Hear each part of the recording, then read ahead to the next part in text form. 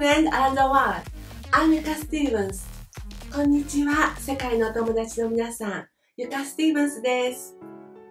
We Japanese are waiting for spring. How about your area? If you live in the southern hemisphere, you will wait for the fall, don't you? 私たち日本人は春を待っています。あなたの地域ではいかがですか？もし南半球にお住みなら秋を待っているかもしれませんね。Recently, I planted many bulbs of tulips in my garden with my 3-year-old granddaughter. 最近、3歳の孫娘と一緒にたくさんのチューリップの球根を庭に植えました。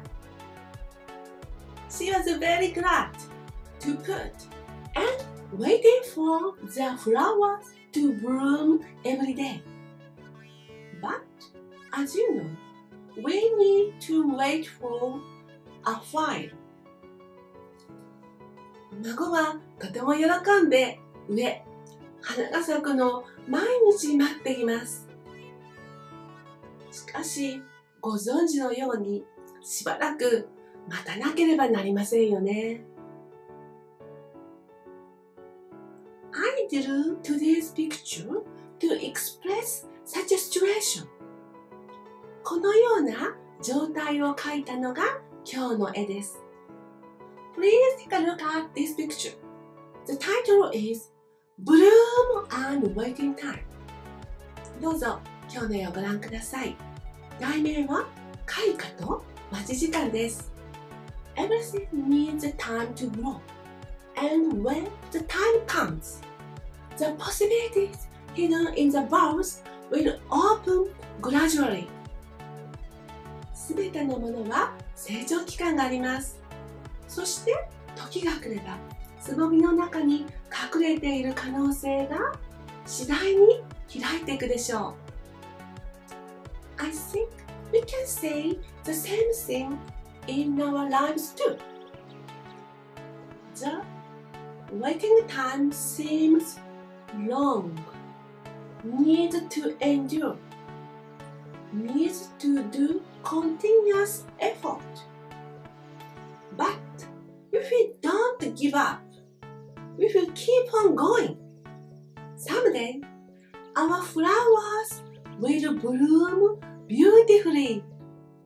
私たちの人生も同じことが言えると思います。待っている時間は長く感じます。努力を続けるには忍耐が必要です。でも、もし諦めなければ、歩き続ければ、いつか私たちの花は美しく咲くことでしょう。So, let's wait for our lives' springtime. What do you think? ですから、私たちの人生の春を待っていきましょう。あなたはどう思われますか？ Thank you for watching. I'm very happy if you like my channel. See you again. Please have a wonderful day. And please grow up more possibilities. ご視聴ありがとうございます。私のチャンネルを気に入っていただけたらとても嬉しいです。またお目にかかりましょう。